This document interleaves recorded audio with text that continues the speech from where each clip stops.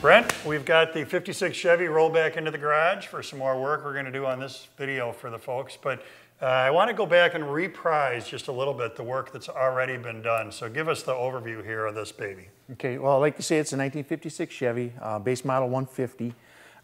When we got it, it was a rolling chassis, so no motor, no transmission. We pulled a motor out of a 1986 Chevy pickup, had it rebuilt, rebuilt it, put that in with an automatic transmission, did some metal work and some paint work to get it looking like this.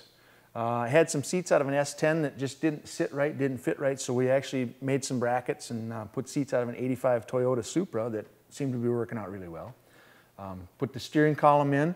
It's coming along. It's coming along very well. And one of the things that Brent always likes to point out, and I like this about the way you like working on cars, is that Brent's after that daily driver car. We're not making a show car here, so when he mentions those Toyota seats and his 56 Chevy, don't have smoke coming out of your ears. That works for the way that this car is going to get used. Now, we've got rebuilt engine and a tranny, so it goes. It goes. So it's important that we also...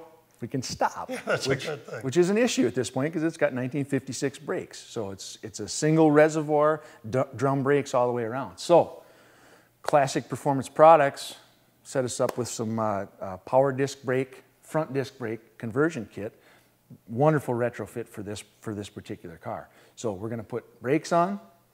We've got the El Camino sitting outside yet. We're going to bring the El Camino back in, do some cosmetic work to that. We've got a bunch of stuff going on today. And again, the work we're going to do here with these power brakes, something that can be applied to a lot of these older vehicles. So you want to be sure you watch that so that you get an understanding of how you can do that to your car as well. So ready to spin a wrench? Yeah, let's get her done. Make it happen.